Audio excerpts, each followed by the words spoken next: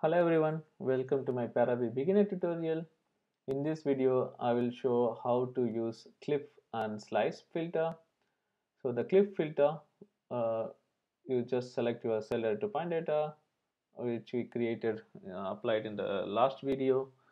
And to apply the cliff, you press the cliff icon here. And then by default, we have a plane in X normal. And if you just apply, you see on the only the left side of the your data is removed and only you have the right side. And if you want the other way around, you can just say inside out and apply. And if you want to have a different plane, different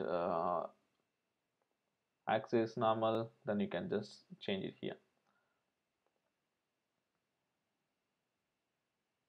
I mean, these clips are pretty useful when you want to remove certain part of your domain from your visualization. And most importantly, the box clip type. So here you see, if you the plane is always visible, so if you don't want to see this, you can also remove this. So I will keep it now. Yeah, and the next one is this clip type. If you go to box, I mean, you can have different type of clip. So to decide which how you want to restrict your visualization. So if you, let's say see the box. So if you're the box, you can select an area. So let me select this area, maybe more closer to the cylinder, and then I just apply.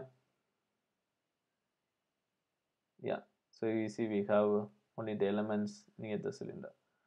So some of the elements are removed here because in the z-axis we have a very small box.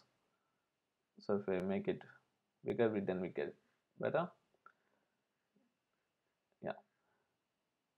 So next we will apply the slice, and before that I just go back, apply the default plane, and I want like to show you something else, because why we need a slice in this 2D test case.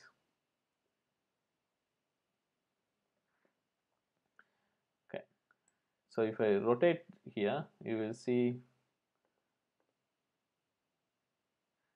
the elements in the z direction. So even though it's a two-dimensional test case, the elements in the coarser level, we have only one element in z direction, but as you go finer and finer, we get more elements in z direction because we use the arc-tree data structure. So every time we define an element, we always create 8 elements. So in the z each direction, it's a 2 element. So if we have more and more elements as we go towards the cylinder. So I just move this plane more closer. Yeah, and just apply the clip. Yeah, you see we have more and more elements in the z direction as we go near the cylinder. So if you want to apply the streamlines and the glyphs, then it have more in the z direction, but since the values in the z direction are exactly the same, so it doesn't make sense to uh, apply the calculate streamlines and glyphs in the on the volume of on the z direction with more elements. So we apply slice for that to reduce, get only a specific plane. So go to your cell data to point data and click slice filter and just apply. So by default, it will again chooses only this x normal plane, but what we want is in the z direction, z normal. So we'll just click z normal and apply. Yeah, here we go. So now we have only a slice. So if you rotate it, now you see this just a plane. Yeah.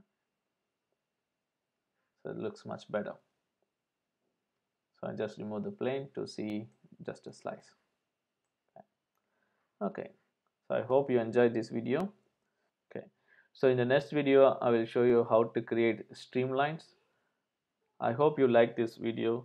If so, please click the like icon below and press the bell icon to subscribe to this channel for more Paraview videos and showcase videos of APES simulation framework. Thanks for watching. Bye bye.